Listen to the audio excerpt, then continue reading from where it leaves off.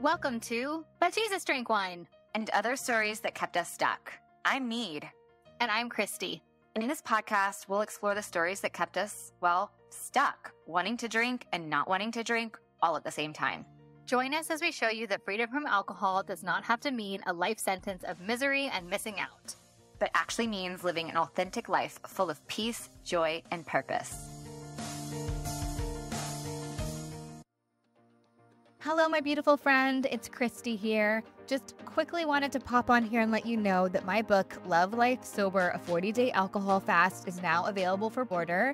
I will stick a link for you in the show notes. But if you want to head to lovelifesober40dayfast.com, you can get it there on Amazon, Barnes & Noble, Target, pretty much everywhere. I'm really, really thrilled to share this with you, and I cannot wait for you to read it. Thanks. Hello, friends. Hello, everyone. Happy Monday. Happy Monday. We are so thrilled to be sitting here today with a special guest. Dupe Witherick is with us. Hi, Dupe. Hello. Hi, Christy. Hi, Mead. So lovely to be here. How are you? We're well. We're so glad you're here. Thank you for joining us. For our listeners, Dupe is the founder and executive transformational and well-being coach of Thrive Alcohol Free. She is passionate about helping women unlock their potential by making alcohol insignificant and guides women towards clarity, energy, and purpose. Yes, please. Dupe is also the author of international bestselling and award-winning book, A Cocktail of Clarity, love this, and host of the Thrive Alcohol Free podcast. With over 20 years in the corporate world where alcohol often seemed tied to success, Dupe understands the pressures ambitious women face. Her Thrive AF method helps clients break free from these patterns, combining mindset work, nervous system regulation, powerful questioning to build resilience, manage stress, and find balance. Dupe also integrates human design to help women understand their unique strengths and energy, empowering them to make aligned decisions and live authentically. We are so glad you're here. Dupe, what an honor to have you here today. Thank you so much. We thought it would be fun to just open it for your story. Our listeners love hearing relatable stories, and I know you have one. And so can you tell us what led to all of this amazing work you're doing in the world? Yeah, of course. And it's always funny, isn't it? Where do you start with the story? There's so much. So I suppose there is no rock bottom. There is no road to Damascus. I'll start with that. And sometimes I feel like that's a boring place to start because the story, as you hear, the drama and the excitement and the various things that happened, that wasn't my story. But hopefully it's a decent story as well. Wow, it's so important. Sorry, I'm already interrupting you, but it's so important because yes, those make good movies, but I didn't see myself in any of those stories. And so your story is relatable. Sorry, go ahead. Yeah, so I would have said I was a normal drinker. I was someone with the people that I was surrounded with. It was just something that everyone did. In the UK, it's very much a rite of passage. Alcohol is such a big thing in our society where it's so ingrained everywhere. And I remember growing up with things like ladettes, which like the women keeping up with the men drinking beer, and then you had Sex in the City and it was all very glamorous, and then all those different things that you had. And then I started university, and I remember getting to university, being away from home. You're trying to make friends, you're trying to fit into this new community, and drinking was something that we did at the beginning to really get to know people. Everything seemed to revolve around drinking. So your mind says drinking means socializing, means doing various fitting in, means confidence, means all those things. And I vividly remember at university, which is obviously now on reflection, something that probably led to that mindset, which we were in a hall at residence. That's where we stayed for our first year. It was here, about 180 people in that hall of residence. And I remember two girls not drinking. And those two girls were ostracized. No one spoke to them. They didn't seem to have any friends. We thought they were boring. So then that's where the concept of if you don't drink, you're boring. If you don't drink, you have no friends. If you don't drink, you don't fit in. And so subconsciously, and obviously I know all about the brain and everything else and all this limiting beliefs and all that now, but subconsciously those thoughts stay with you. And so actually drinking becomes a norm. And throughout university, I, I, I worked hard, but I played hard as well. And then went into the city of London, into the corporate world. And I was in that world for over 20 years.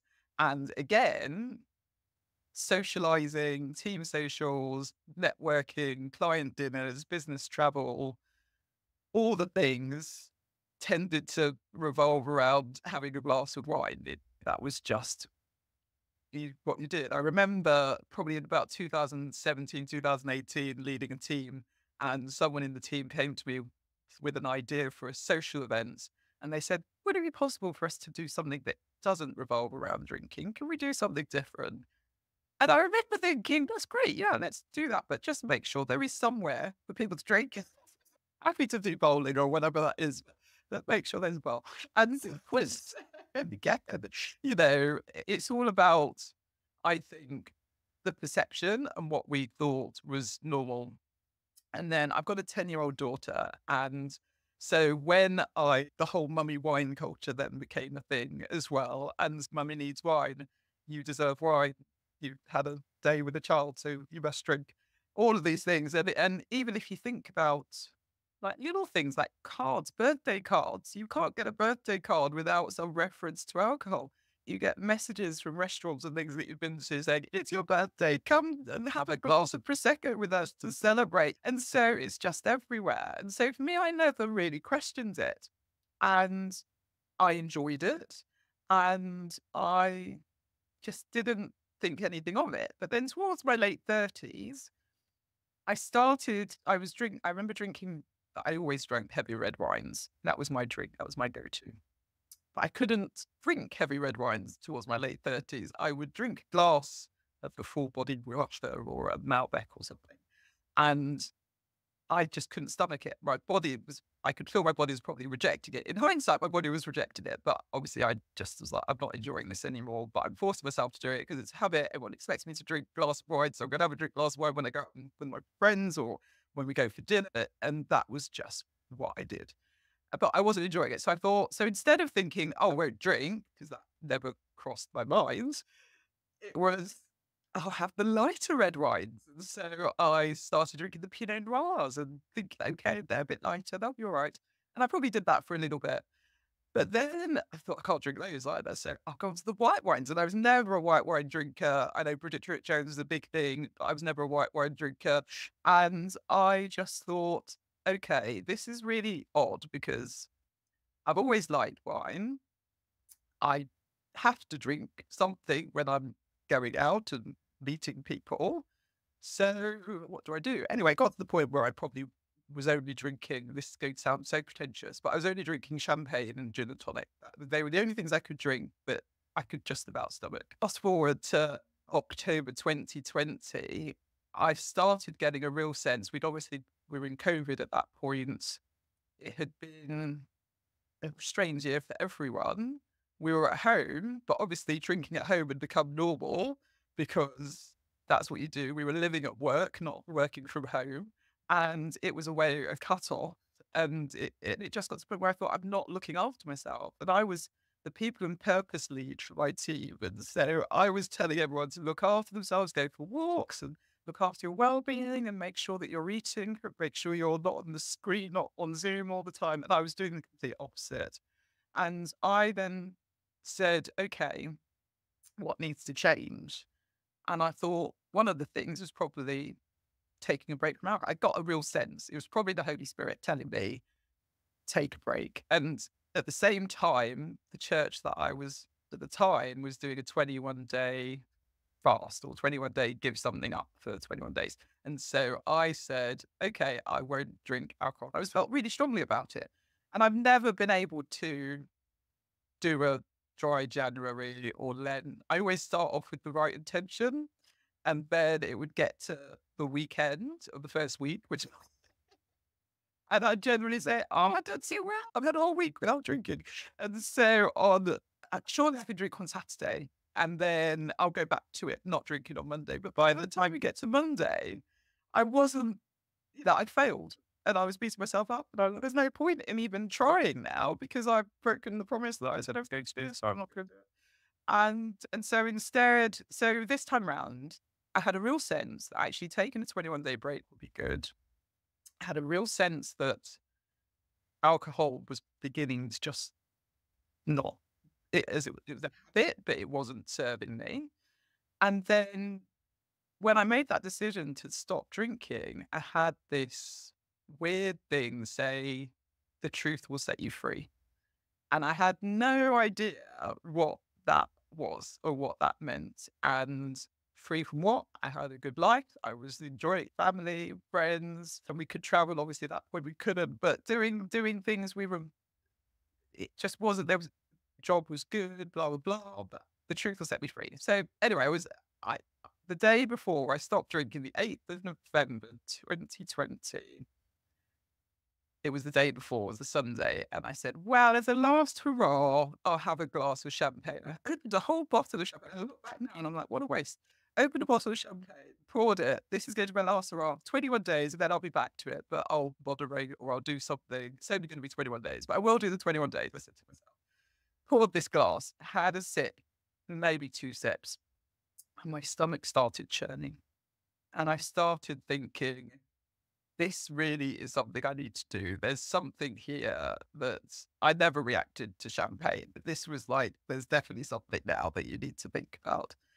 And I took that 21-day break, and a few things happened in those 21 days, which made me think, let's keep going. And it's going to be 4 years on the 9th of November, so in a month's time. So yeah, of not drinking. Okay, that's so just, I don't think we've ever heard a story like that where it's just almost so clear that this is what you should be doing. Like the voice of the truth and then the stomach thing. And oh my gosh, that is so wild. That is so wild. So then how did you get to a point where you started this business and all the things that you're doing now? How did it go from that 21-day reset or fast to where you are now? It is odd because if he's asked me 4.5 years ago. I feel the exact same way. I'm like, what am I doing? Is this really happening? Is this my job? What? Yeah. If you said to me 4.5 years ago, would you be advocating people not drinking? What? Would you Yeah. have written a book about thriving alcohol free? No. Would you have a business called Thrive Alcohol Free?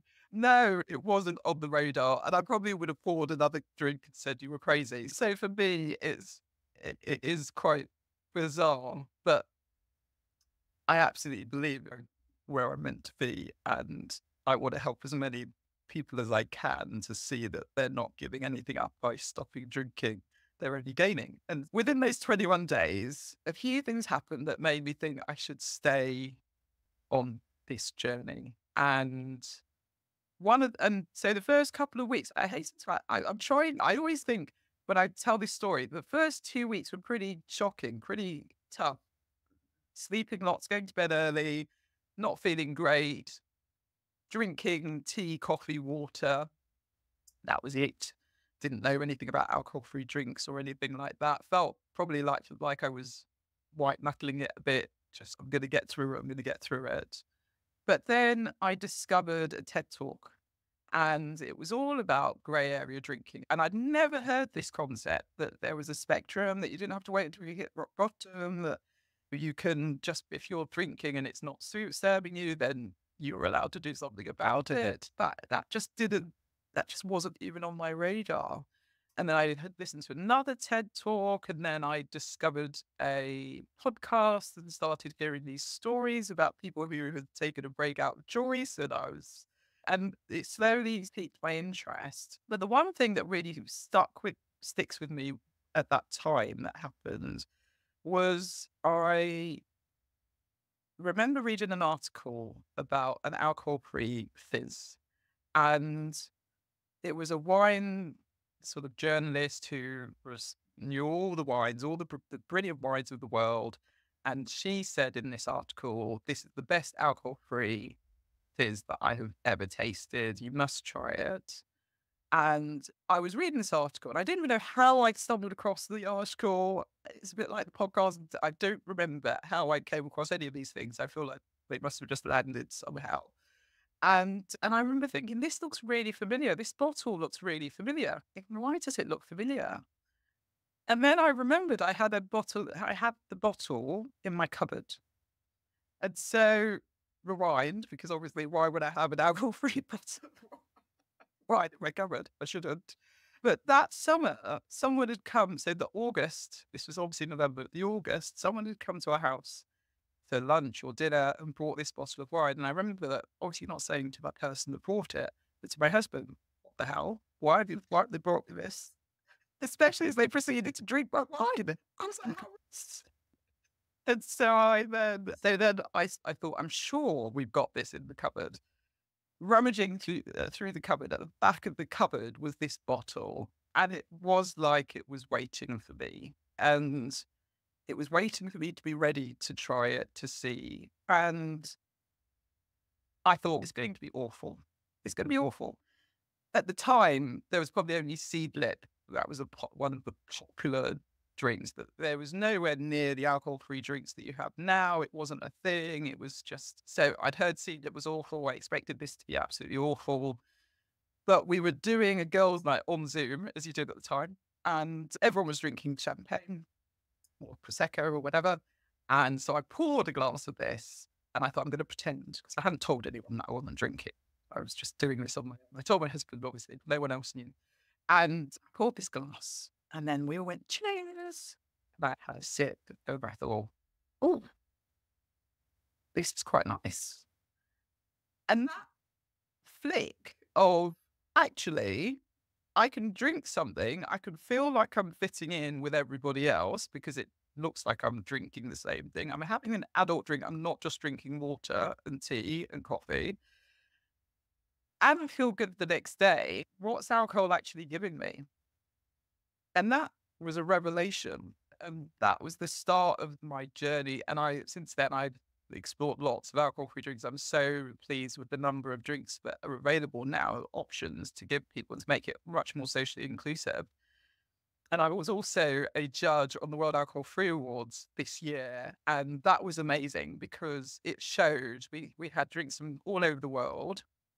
And I tasted about over 50 different drinks, blind tasted those drinks, and then we gave them our scores and everything else.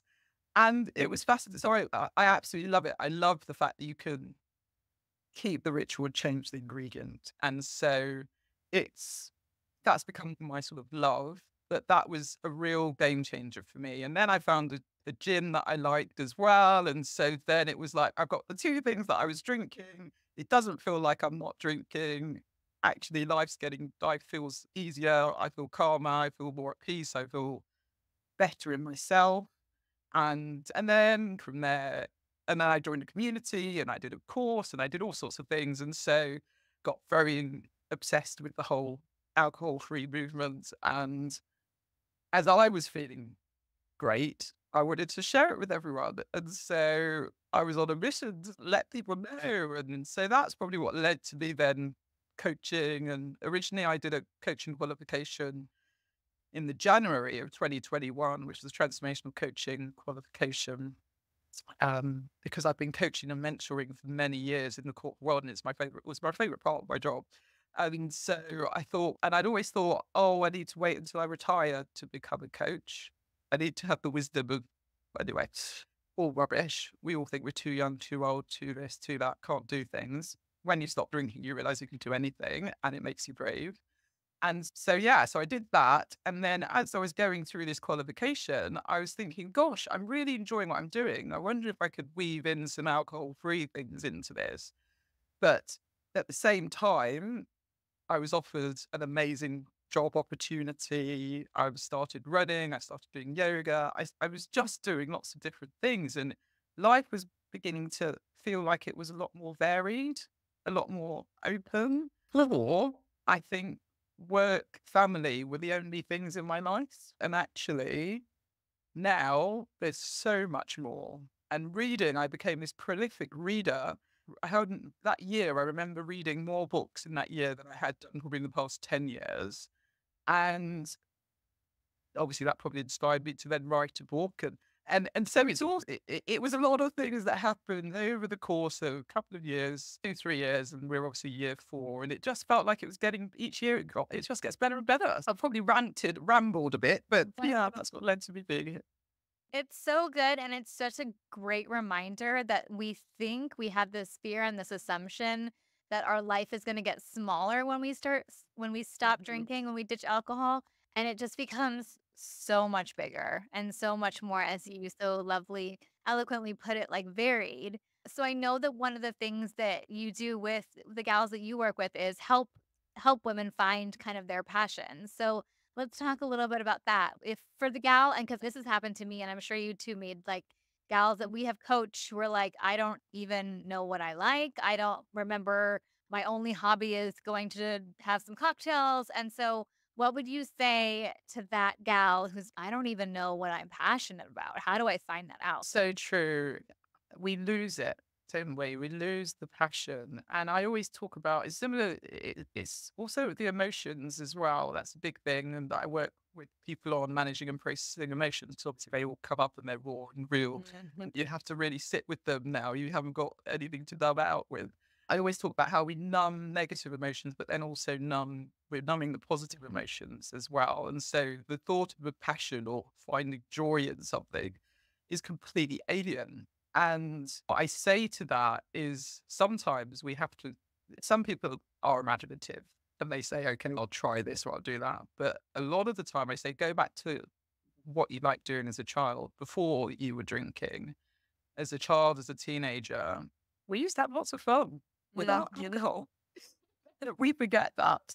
And especially if you've been drinking for 20, 30, 40 years, it is tricky to remember what you used to do. So I say, go back to that and see if there's anything that you enjoy. And then if not, look around and see what people are doing. And I have a guide, which are 30 ideas to passions and hobbies, which I'm happy to share with your audience. But just to give them some ideas. But try painting, try reading, try running, try swimming. Just try a lot of stuff.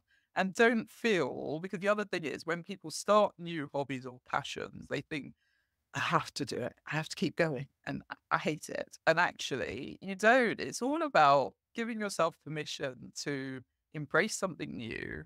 Try it for a little bit. If it doesn't light you up, you can stop.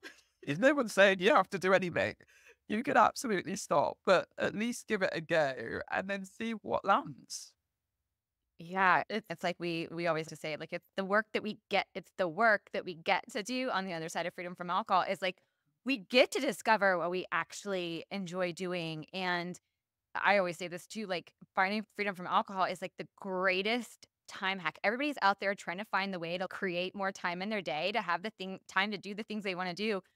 Fighting freedom from alcohol is that thing. It opens up this space in this time because your mental isn't so focused on it. Yeah, all the things we all know that we've covered a million times in this podcast. But what I love about what you're saying is there is that space and that time, just like you noticed with running and reading and then leading to writing a book. That's the stuff that I just want to emphasize for our listeners too, that becomes the stuff that brings joy, not because we know what that thing is that's going to be our new hobby, but it's like in the process of discovering that because we have this freed up mental space and time. Yeah.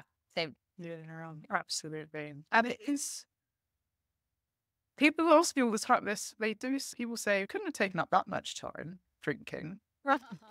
And actually the amount of mental capacity it takes, and not just the physical, I think people think who drink, they think that it's just the act of drinking. So it's that getting to wherever you are, having those drinks, and that's it.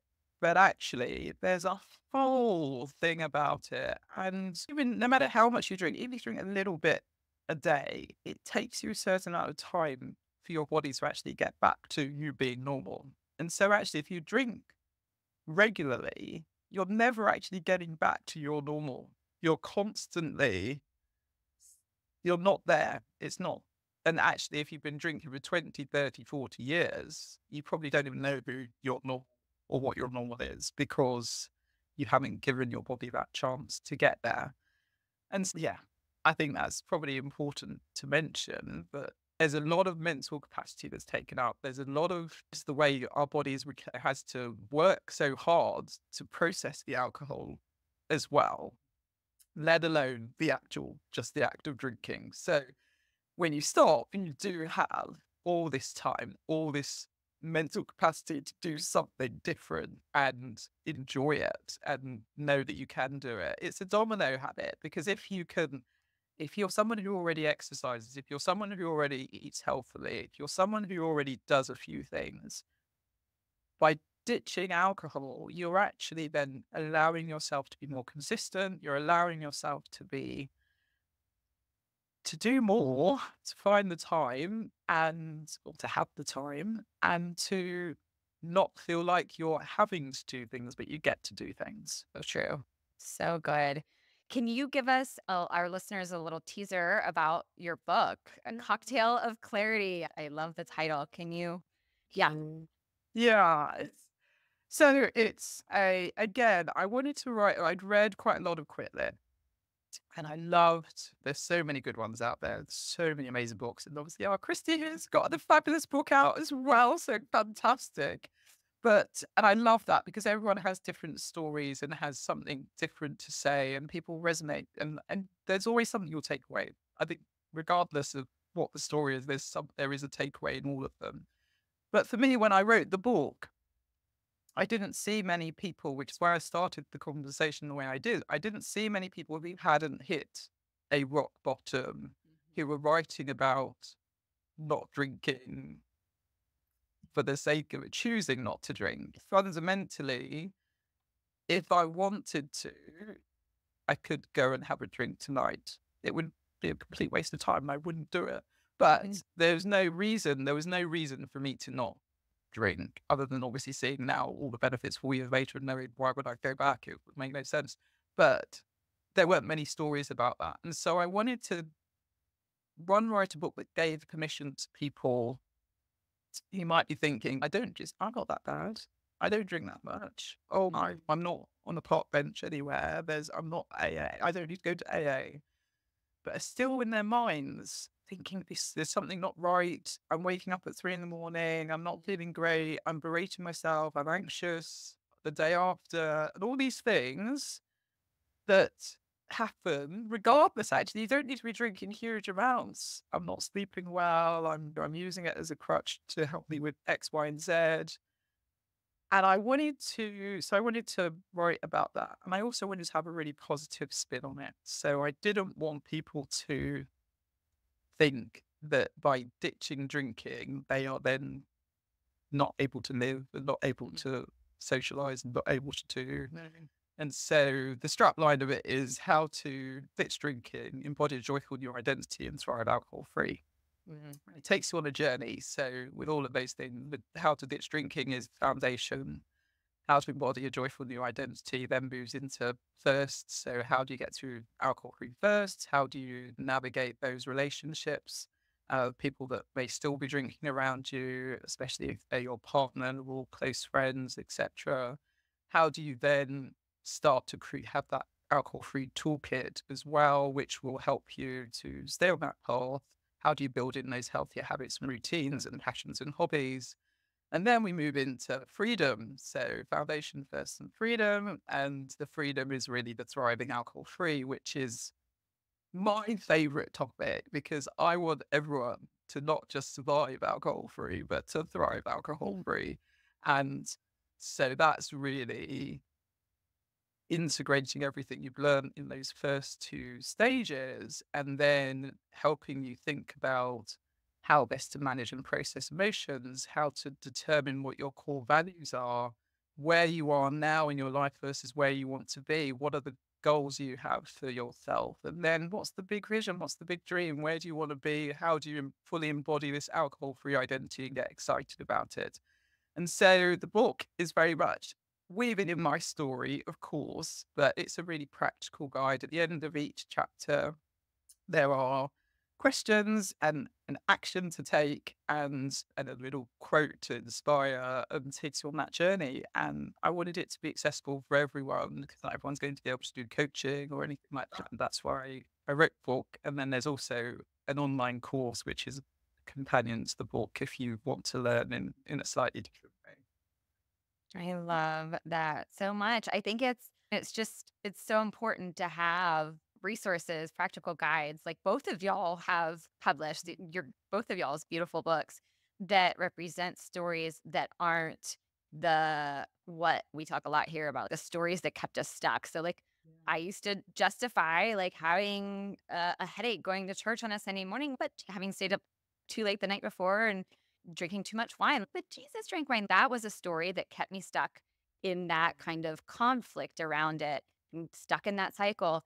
And I also had a story once I became aware of it but my drinking, it doesn't look any different than anybody else's. And it is, and then everything else on paper, like my life looked great from the outside. I did not look like someone who had a problem with drinking. I didn't have a problem with drinking, except for the fact that it was just taking up so much meant all the things that we've already talked about. But what I love is being able to have other people's stories that help us rewire the stories that keep us stuck. That say you have to have a rock bottom in order to do something about this, and then be forced to do something about it, versus we can choose a life of freedom from alcohol. We can choose to be non-drinkers very counterculturally in a very boozy culture. And with practical guides like y'all have given us and blessed us with, there's a way to do this. And also don't just take it from us. Try it and see for yourself. Yeah. And you're absolutely right. I say to people, look at it as an experiment. Yeah. Always don't look at it as forever because you never know what's going to happen. But look at it as an experiment. Go to a bar as well and don't drink and watch people around you and see what happens in the night and then chat to people and realize that they're saying the same story over and over again and things like that. And just play with it because I think the other thing that keeps people stuck is that they think moderation is better.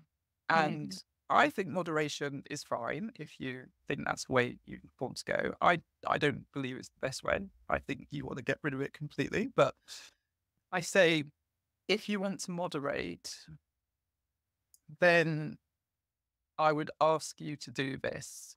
Over the next month, what are your rules? If your rules for moderation are, I don't drink during the week, I have 2 glasses of wine on a Friday, I have 1 glass of wine on a Saturday, and I don't drink on a Sunday. They're your rules. And then experiment and monitor it. Because I tell you what, there's going to come a Wednesday where you come back from work, you had a rubbish day at work, and actually all you want is a drink. And you're either going to sit there and feel miserable because you can't have that drink, or you're going to reach for the drink and then you're going to berate yourself because you've broken promises to yourself, and then it hits your self-esteem and your confidence and everything else.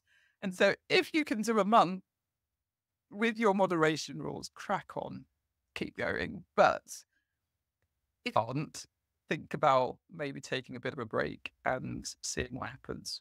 Did you read my journals from when I was stuck in the drinking cycle? Because that is like, you just described exactly. I literally was having a visceral reaction to what you said, like being transported back to that time and all of that effort that went into moderating and all of that. Oh my gosh. And then like you said, and then Wednesday comes around, or Thursday's not the weekend. And I said only the weekend. Thursday's Little Friday. It's Little Friday, so it counts.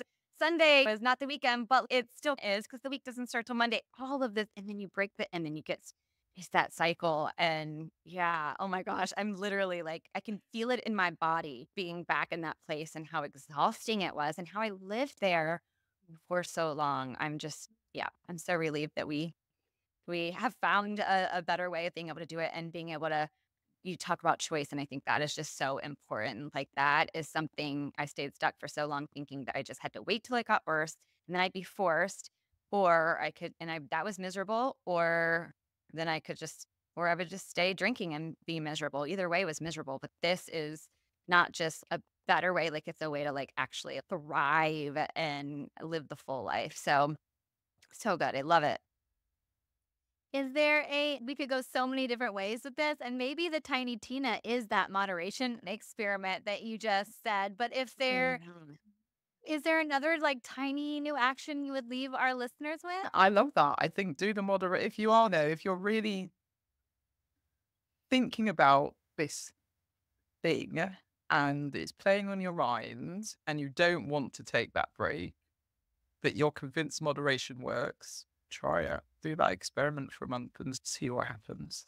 So good.